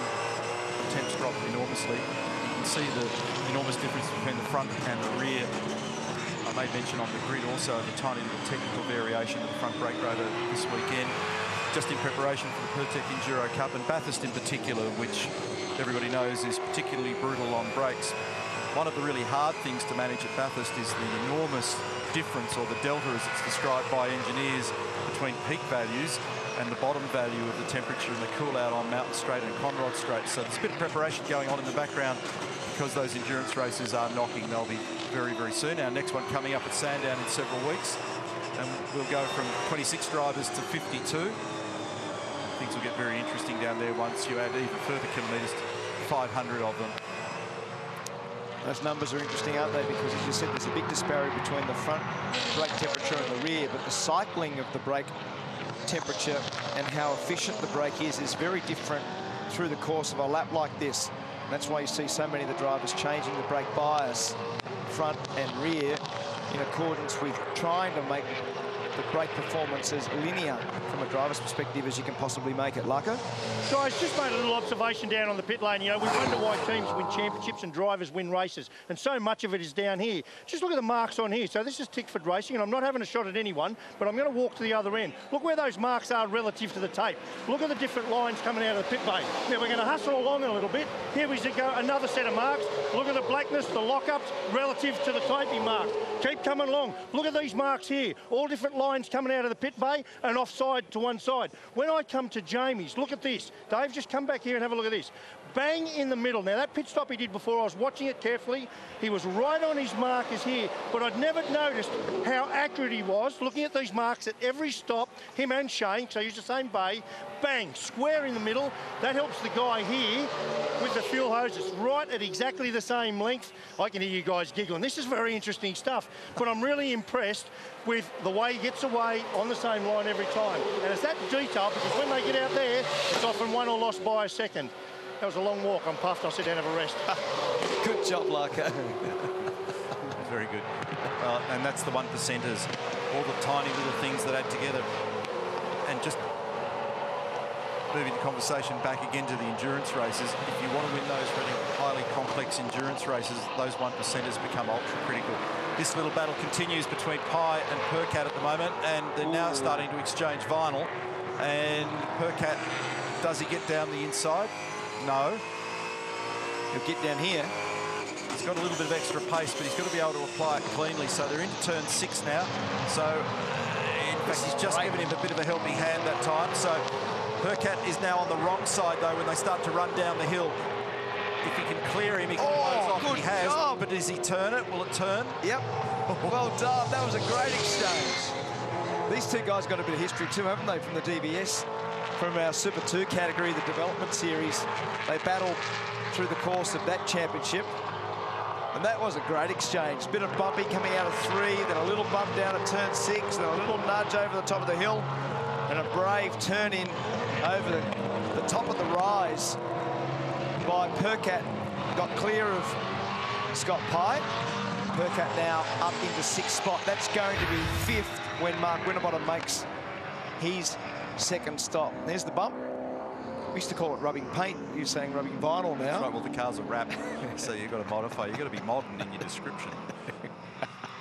Thank you. So Percat's up 9 spots as a result of his charge. David Reynolds impressively up 7 spots, and those guys in the top 10 now. So Reynolds currently in 5th, Percat in 6th, and as you said, when Frosty comes in and takes that second stop, they get an extra positional bonus. So more on the replay now from onboard. This is where it started.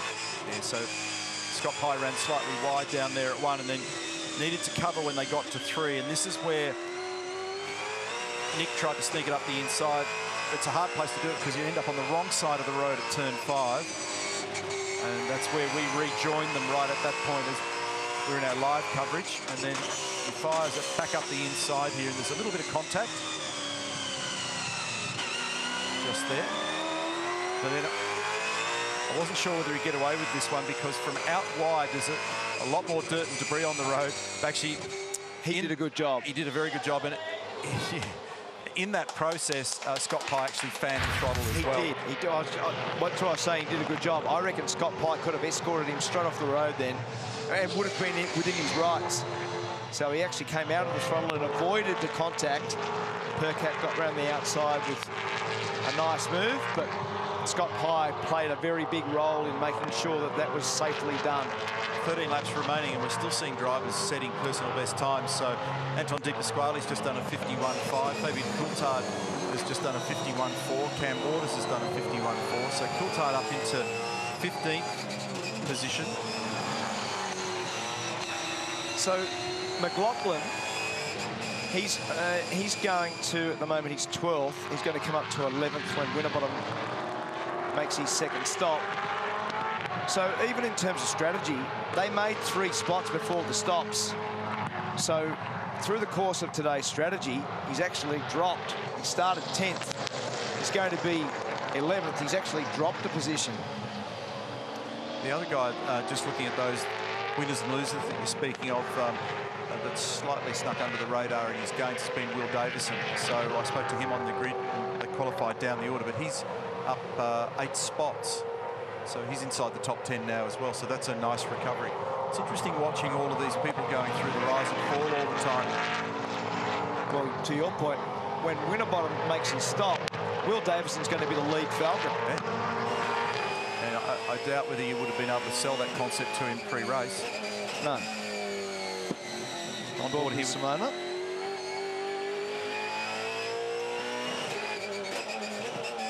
Just putting some pressure on young Todd Hazelwood, who's in a new car this weekend. It's the car that he ran in the development series last year, the VF Commodore.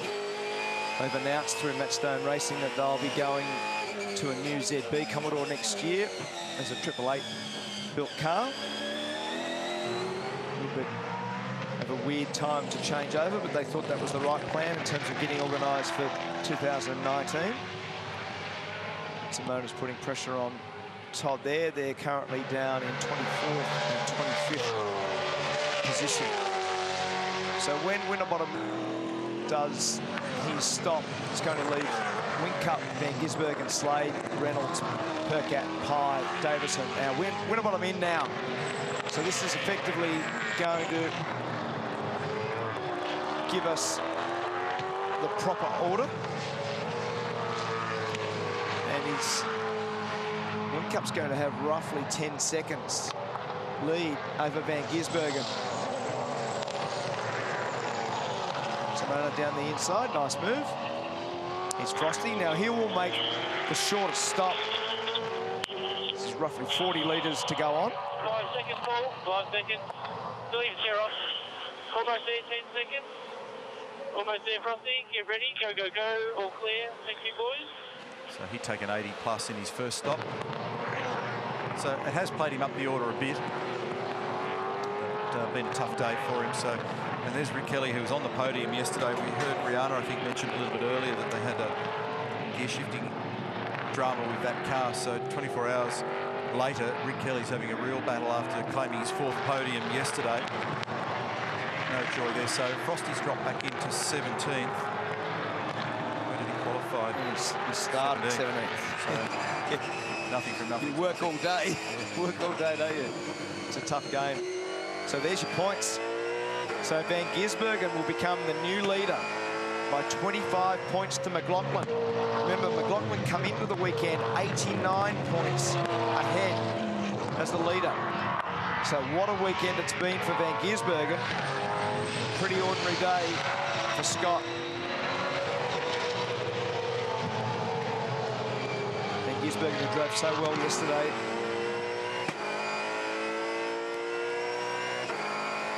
He's very good at finding the grip threshold and understanding how to get the best from the car. He and Grant McPherson work very well together. There you go, on cue. Alongside him there is David Couch, and just in behind there is Mark Dutton. Jamie, 1.8. 10 laps to go. Slade, 1.3.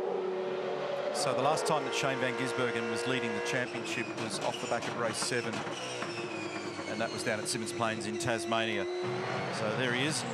And here we go, car number 17. So that's 11th position at the moment for Scott McLaughlin. So tricky times for them at Shelby Power Racing.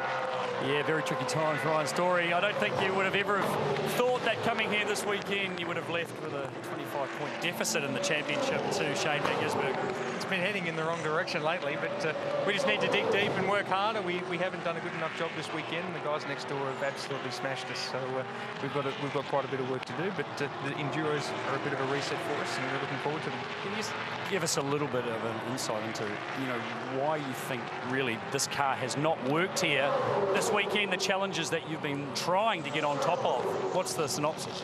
Well, it's interesting. When we had the test day at the start of the year with the hard tyre, we really struggled to turn it on. Just really struggling to get the rear tyre to work, and then when we bolted the softs on, we were right up there at the start of the year. So it was a bit of an indication that we struggle a little bit with the hard tyre on a super smooth surface, and we just haven't been able to overcome it. We've been chasing it all weekend. Your car, though, has predominantly been very good. You watch Scott McLaughlin, how accurate he can be with the front of the car. I mean, we know he's a very special driver. Has he? The way you set the car up, has he been carrying just probably that balance, and this weekend it's been exaggerated? Well, I think so to an extent. He likes a loose car, and I think the unpredictable nature of the technical aspects of the circuit have caught us out a little bit, and that's really what we've been chasing all weekend, is trying to get the balance right and get the tyres working for us, and we haven't got them. Can easily turn around at Sandown. I mean, it's a very, very different situation that we're going to face when we start the Pertic Endurance Cup in 3 weeks' time. That's right. I mean, this weekend's basically the toughest weekend we've had for the year so far. But we've had really good consistency up until now. So we just need to get back on it and work on these longer races and do the best we can. Thanks, mate. Thanks for the update. Thank you. Well, Murph was catching up with Ryan Story there. Shane van Gisbergen went on to set a new lap record. 50.6 on the last lap. Still 8.7 seconds away from Jamie Whincup, but that's a very fast time. One of the things that's interesting me about the weekend, following on from the conversation that Greg was just having with Ryan, is that normally with the top teams, they ultimately find a solution somewhere, and maybe a little too late, but there's a bit of progress perhaps by this stage on Sunday at the end of the weekend. But you go back to practice 1, you find McLaughlin in 18th. In practice 2, he was 12th. In practice 3, he was 12th. There's the warning signs, and then it really didn't get any better, did it? So in qualifying for car number 17, probably a little blip of improvement up into 5th, and then come the race yesterday, drop down the order again, and then it's really converted into another difficult day-to-day. So they will have thrown many solutions at it, and none of them have worked. So that'll be really frustrating, and they'll go through that in great detail as we have a look at the Jack LeBrock and Tim Blanchard moment down at turn 1. That was awkward, and it's resulted in Blanchard copping a whack down there and running wide.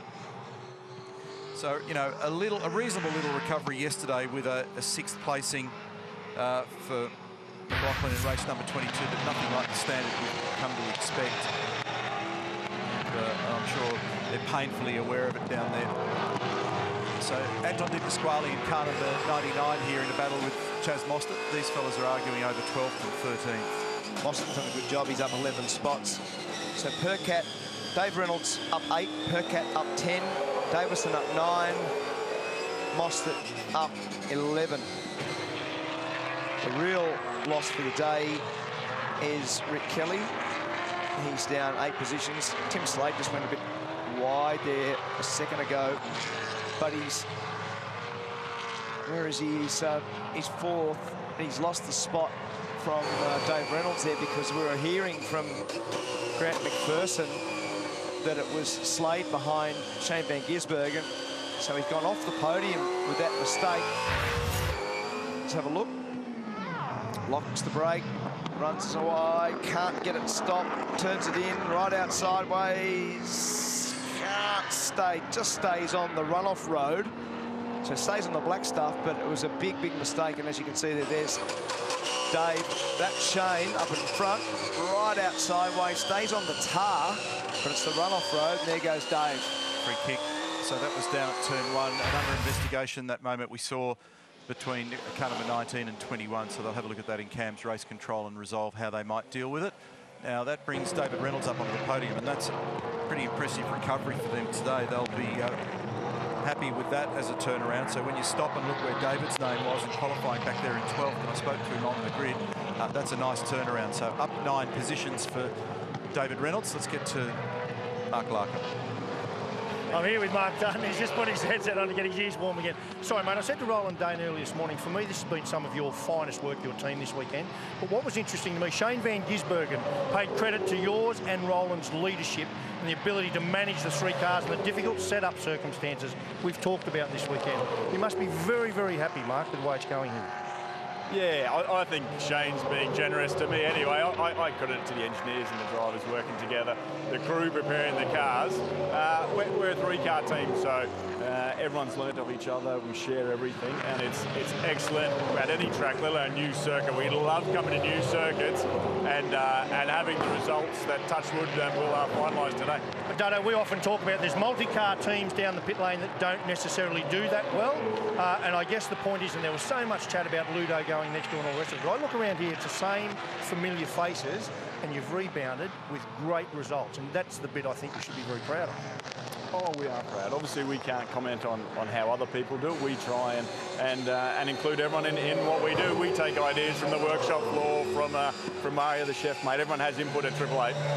Can you switch the soft tyre on at the next race like you've switched this one on here today? And I hate saying switching on, but you know what I mean. We'll turn it on, mate. We're good at that. Can you tell me where the switch is, like? We like Sandown. It's a great track. Jamie's had excellent results there in the past. So does Craig. Shane goes very quick there as well. So Enduros, we love them. We like to step up a notch when we get to endurance season. So fingers crossed we can. Anyway, credit where credit's due, mate. Great job. Thank you. Cheers, guys. Lucko, can you tell us where that switch is? We talked about it earlier today. Just for everyone at home, there is no switch on the dash. You can't switch tyres on. So the language we want to use is putting tyres in the zone. Tyres up to temperature, not switching them on or off. That's Formula One lingo, sorry. No, that's good. I just wanted to clarify that. I just didn't know where the switch was, that's all. So Whincup, Van Gisbergen, Reynolds, we had a glimpse there inside the Erebus garage. Who are we riding with? I don't know. Looks wild. Scott McLaughlin just gained a spot. I know that. Maybe it's Courtney, is it? Or is who is it? Yeah.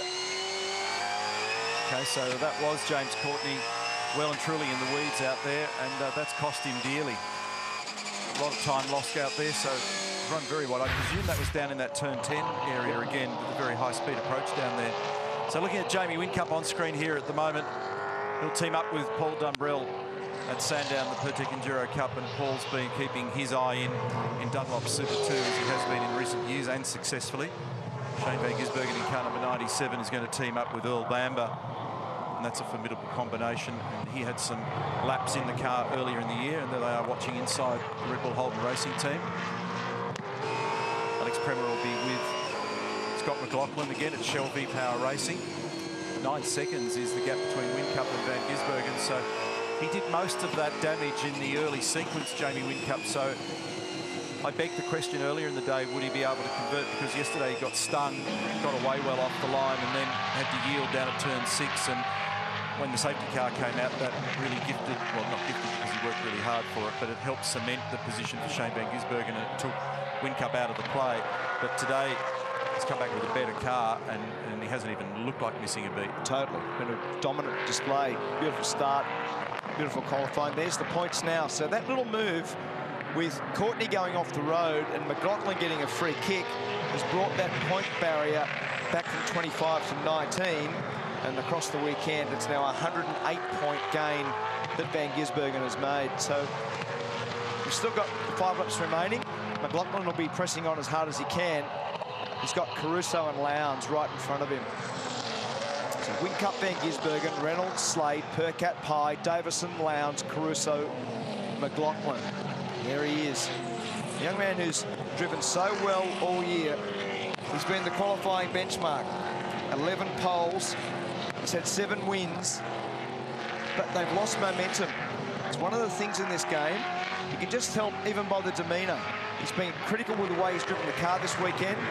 Ludo and the team, we just spoke to Ryan Story a little while ago. Ludo and the team haven't been able to make this tyre work, this car perform to their liking on this surface. So it's been a tough change around and a real momentum shift in the championship. So his last victory is on Saturday at Queensland Raceway. I was just about to talk up the stocks of Chaz Mostert because he's made steady progress this afternoon, up 11 positions, but a wild moment for him on the replay at turn 13. It's because of the dirt. Yeah. So it actually wasn't his fault. There was a load of gravel deposited about half a second before he arrived there. So that made life tricky. Anton De Pasquale was the preceding car. So not on the podium at all yesterday for McLaughlin. He was on the podium in Sydney in 3rd position, but remember he had that big battle and lost out with Shane Van Gisbergen. A couple of podiums at Queensland Raceway. And you're right, though, there's been a little momentum shift, hasn't it? I think it's gone in both directions. Not only has the hard tyre been problematic for Shell V-Power Racing this weekend, but at Red Bull, they're continuing to find more and more speed with their cars, and their challenge in the early part of the year, and I put it directly on Roland Dane's nose at Darwin in the post-race interview, what do you need? He said, we've got to fix qualifying. When they jumped out after Darwin and we turned up in Townsville, that's exactly what they did. They immediately responded with a pole on the Sunday, and they've been slowly but surely able to improve the tunability of those cars. So as they've found more confidence and applied more pressure, there's been an equal and opposite effect next door. Just looking at the lap times, boys, and the fluctuations, even the guys at the front, Jamie Whincups, Shane Van Gisbergen, David Reynolds, just some of the lap times they're doing, and then the following lap, the difference could be 4, 5, 6, 7 tenths. Just quickly with Grant McPherson talking about it, he said you should see some of the data inputs on the telemetry that they're getting through there, and how many moments that the guys are having. So one lap they're going around, it seems all nice and smooth, then someone's gone off the road, and the difference it makes when you arrive there, and just the lap time spread that they're getting from it. Because I was looking and going, are they trying hard? And he said, well, they are trying, but they're also trying really, really hard to keep these things on the track some of the times, and you can see that just with the fluctuation. It's quite bizarre. We don't see that very often. I think the dirt's having a bit of an effect in that process, Murph. 100%. The other thing that's weird is that the gap between last lap and their fastest lap is far, far tighter than we typically see. So I'm watching those quite carefully all the time just to see how the race is trending. And the leading group at the moment are in the 2nd sector of the racetrack, but I'll refresh those numbers when they complete their lap, and I'll give you an idea that the difference between their peak lap and their current lap is nothing like what it would normally be. Well, in the last lap, 50.6 is the fastest lap of the race. New lap record, Shane Van Gisbergen on lap 32. On the last lap, he did a 50.68, so 800 slower. So the tyre is just not wearing and degrading as it would normally do. So in behind Craig Lowndes at the moment is Michael Caruso in the Industrial Athlete Nissan. And we're looking at him inside the cockpit on the right-hand side of screen. Comparative data to understand the way in which the two cars are behaving and the guys are driving them. They're sitting at the moment in 8th and 9th position. So to illustrate the point, Lowndes' last lap was a 51.14. His best lap, a 51.12. Crazy. So for Caruso, 51.5. His best was a 50.9. There's a bigger variance there. Now, for Shane Van Gisbergen, his last lap was a 50.7. His best was a 50.6. It's crazy. They'll be looking at the dashboard on occasion. You've probably been through this as well. Sometimes when it doesn't shift very much, you begin to worry whether or not the data's broken. Whether it's broken, you give it a tap. Like a rotten old cheap stopwatch. Is there something wrong with it? That's right. It's very true. The gap now between Whincup and Van Gisbergen is 8.1 seconds. A further 4.5 seconds back to Dave Reynolds. A further 5.3 seconds back. Just going back to Greg's point a minute ago, that wind from the southwest has actually picked up pretty significantly as well. That'll be a little bit of the reason why there's all of a sudden a few mistakes creeping in, because the car behaviour will be a bit different here and there, and it'll be bringing more dirt on a couple of places. Yeah. Not dealing with the sunlight yesterday afternoon. If you were with us, beautiful clear skies and sunlight in the late afternoon into a couple of the corners. Very difficult to view the apex in the corner properly. That was David Couchy on the phone. That's David on the right, on the phone to Jamie Whincup. Smooth and consistent was the message, which is exactly what he's been today. His jump off the line was as good as I've seen in terms of reaction time. And then he walked away with an early gap. He put a little bit more fuel on at the first stop. He then had to stop for less time at the second stop compared to the majority of the protagonists, especially Shane Van Gisbergen. And then since then, he left the second stop with roughly a big slide there. You can see he's still working it pretty hard. He left that second stop with about 9.5 seconds lead. It's now 7.7 with only 2 laps remaining. No doubt at all that he was pretty stung not grabbing a podium yesterday. It's not often, particularly when you've got a decent car, that you start on pole position and you don't get a cup for your trouble. Yeah. And 4th place for him yesterday, and it doesn't look like the same mistake will be made twice. So he's in very commanding position at the moment. It's almost an 8-second margin. We still hear tyre chatter in the background late in the day. Making the run down now to turn 17 for him. Came into the weekend. 455 races tagged against Jamie Whincup's name. Picked off another one yesterday. Pretty amazing innings, hasn't it? He's still only 35 years of age, but he's been such a fixture in the paddock now. 7.8 to go behind. One more lap, speed and consistent. He could be forgiven for thinking that he's an older guy with 7 championship victories to his name. There's the margin. You heard it on the radio in the background. He's at the all-time number of wins. Second in that queue is Craig Lowndes.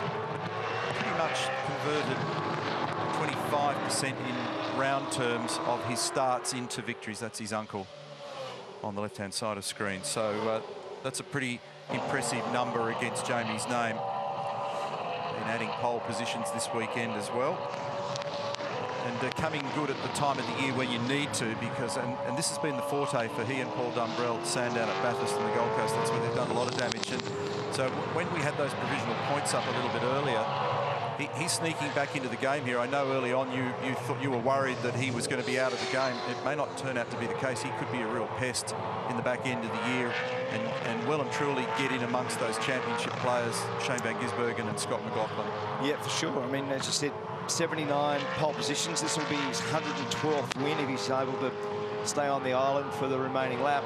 And as you said, it's been a marvellous career, and he's especially good when he leads. I often say that he's very much like Peter Brock when he gets off the line and was able to lead the race. He rarely makes a mistake. He's done it again today. The faultless display. Very good team strategy also. They cut it right to the edge, didn't they, with the Caruso rejoin? That was right on the edge. Scott Pye, that group. Here we go. So coming up now to the final corner for Jamie Whincup. He squares it up. He's done a huge job in South Australia. Jamie Whincup, victory number 4 in 2018 and career win 1-1-2. Yeah, boy. Good job, man. Thank you. That was awesome. Nice work. And a monstrous margin, 11.2 seconds in the end. David Reynolds actually got quite close to the back of Shane Van Gisbergen. What's he pulling up for? That's a great job by David Reynolds and everybody at Penrite. That Erebus team can take a lot of pride in that performance to have come back from where they qualified in 12th to make up those positions. That is a mighty performance, and that plays David Reynolds back in with a bit of positive spin when he needed it, because he's been a little bit like McLaughlin of late. There's just been that feeling that the tide's gone slightly out. Totally. It's rolling, congratulating all of the team, and this is a massive team effort from Red Bull Holden Racing Team to have dominated the weekend. The win yesterday for Van Gisbergen, the win today for Jamie. As you can see there, there's our podium. And as you said, Dave Reynolds, for me, he's been the man of the match, because to come from 12th and really be pretty much lost in terms of car setup, they've made some changes. The car was far better. Their strategy was good. Alistair McBain called the right shots, and Dave drove it very well. A little mistake there late for Tim Slade, took him off the podium. And this man, McLaughlin, who started 10th, finished 10th, and is now 19 points adrift in the championship for 2018.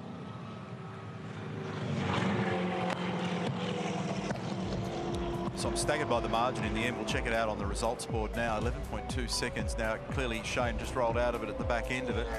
But very good pace shown by Whincup to completely smash the field this afternoon in race number 23, the OTR Super Sprint. He's an ambassador for the location, so ambassadorial role that served him well. He obviously will like this place because he goes home with the biggest of trophies, and 150 points to his credit from Van Gisbergen. And then David Reynolds, spoken about what an awesome job he's done this afternoon. A shame for Tim Slade, where a podium was potentially on, but that mistake at turn 1 cruelled that notion. Nick Percat in 5th. Looking further afield, Anton De Pasquale. Nice recovery today to be just outside the top 10. James Courtney in there as well. Chaz Mostert, noteworthy too, given where he qualified. That's a big climb back, so they can take some consolation from that. Kurt Kostecki went out very early. So did Andre Heimgartner when he slammed into the back of Garth Tander. And we saw componentry part company from Lee Holdsworth's car, and he's finished there in 26th. So this one's all about Whincup. So not only does Van Gisbergen now inherit the championship lead, but Jamie Whincup is closing in on everybody as well at a fairly significant rate. So this is going to make things pretty interesting as we get to the Pertec Enduro Cup. Big reaction from the crowd. Had an enormous number of people come out from Adelaide, across from Victoria and from the local region. And into the Virgin Australia victory lane comes Jamie Whincup. So 2 Red Bulls, 1 and 2. That's the way they started on the front row of the grid. Jamie grabs a pretty important victory at a critical time. Moves his tally this year on to 4, as I said before. His teammate Shane Van Gisbergen with 6 wins this year. He's only 1 adrift now from Scotty McLaughlin.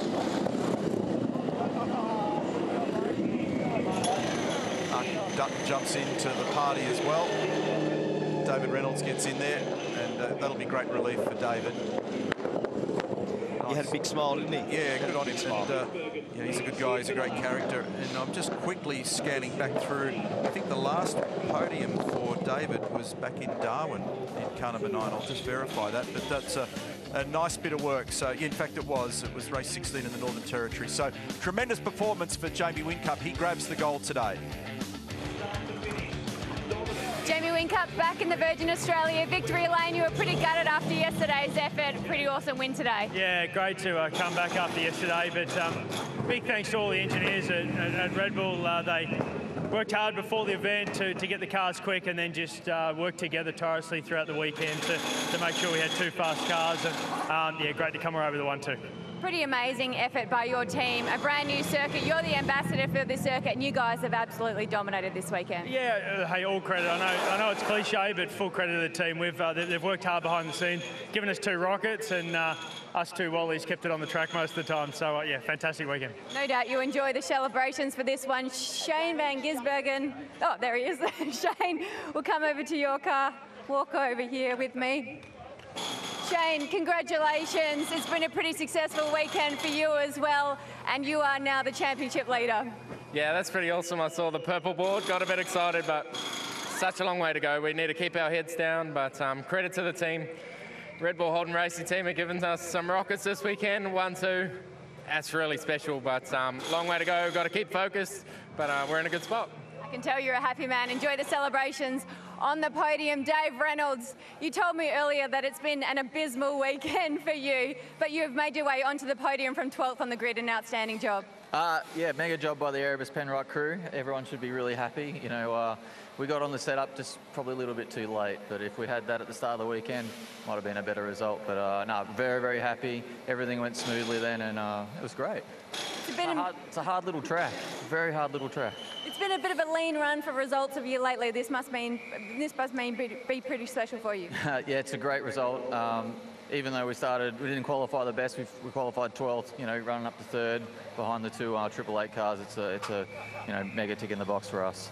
I can tell it means a lot. You're a little bit exhausted, Dave. I need some water. Gartender, I'm surprised you didn't get done for speeding in pit lane, because I think you flew over the line probably way faster than what you should have. That was a massive impact. I think we're going to have a replay of that in a second. Yeah, maybe if the whole car's in the air, the sensors don't pick it up. Man, it hits so hard. It actually, it's done something to my back and my neck. It hit that hard. So, yeah, look, I don't know. What do you do? That's twice in a row, 2 races in a row. He did the same to me in Sydney, drilled the back of me, and I don't know. That is massive, absolutely massive impact. After that, obviously, your body, but the rest of the car, she can't. And then we saw the exit as well, which just added to the pain and suffering. Lots of carnage there. The back of your car is in very poor shape. It can't have been too good in the handling department after that, I wouldn't have thought. No, we lost all the rear aero, so car car was really good in the slow and mid-speed stuff, but out the back there in 7, 8, 9, 10, it had no rear aero, so no rear grip. And had a big excursion there at one stage. So I went and mowed the lawn for the Shaheens, and yeah, tough race because I thought we had got a good start, good first lap. I thought the strategy was going to be right. Just some muppet drove in the back of us. Thanks, mate. Cheers. So let's have a look now at the points situation after 23 of 31 races in the Virgin Australia Supercars Championship. A new leader for the first time since Tasmania. Shane van Gisbergen grabs the lead again. He's got a tiny margin of just 19 points. A lot more pressure now on McLaughlin as we go into the Pertec Enduro Cup. Jamie Whincup is just 362 points behind, remembering their 300-point weekends, for example, at Sandown and Bathurst. Craig Lowndes, minus 549. Reynolds, then Fabian Coulthard. Rick Kelly in position number 7 from Chaz Mostert. Tim Slade, pretty unlucky today to miss out on a podium, and followed by Scott Pye, who's inside the top 10. So a very successful weekend for everybody at Tailem Bend. It's been christened now at a major level with Supercars competition of 120 kilometres yesterday, 200 kilometres today. And I think everybody will leave here tonight having enjoyed some pretty impressive motor racing. There's been an enormous amount of money spent and work done in the last couple of years at this location. Don't forget, we'd like to encourage you to jump onto the Supercars website, supercars.com, and let us know who your top performer is. So jump online and let us know who's done a great job today. I'll put a vote in right now and suggest that David Reynolds has done a mighty job today together with his team. The strategy that they played in the first segment of the race was very, very impressive. So recapping those results for you: Whincup over Van Gisbergen, Red Bull 1 and 2. They started that way off the front row of the grid. For David Reynolds, up 9 positions to finish in position number 3. Then Tim Slade looking very red at the top end of town because it was Whincup, Van Gisbergen, Reynolds, Slade, Percat and Pye. The top 6 cars were Holden's. Will Davison was the first of the Falcons, followed by Craig Lowndes. When you stop and consider where Lowndes started yesterday afternoon's race, it's also been a reasonable turnaround for him this weekend. Michael Caruso got on the podium yesterday, but has ended up in 9th position today. Scott McLaughlin down in 10th, so they'll be lamenting that, and that's something to contemplate in debrief, and they'll need to pull it apart in great detail, as they cannot afford for the slump to continue as we head into the races at Sandown, at Bathurst and at the Gold Coast. It's been a very big day. It's time now to celebrate.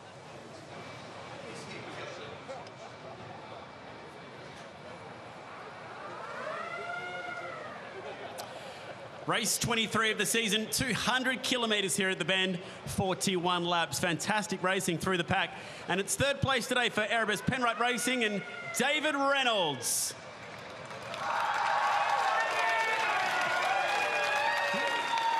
With the 3rd place trophy today, Simon Ruddick, head of brand for On the Run.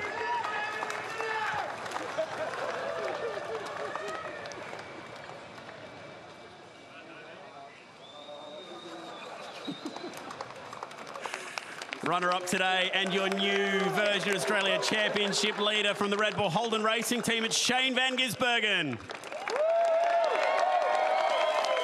And with the trophy for 2nd place today, the Managing Director of the Bend Motorsport Park himself, Sam Shaheen.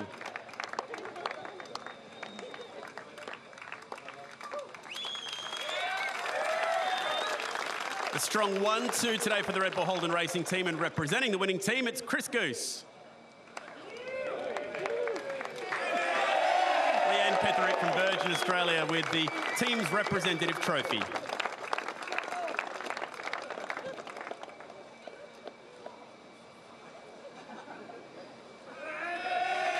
A commanding performance from Red Bull all weekend, and your winning driver today for the Red Bull Holden Racing team, it's Jamie Whincup. And the Honourable David Ridgway representing the Premier of South Australia with the winner's trophy.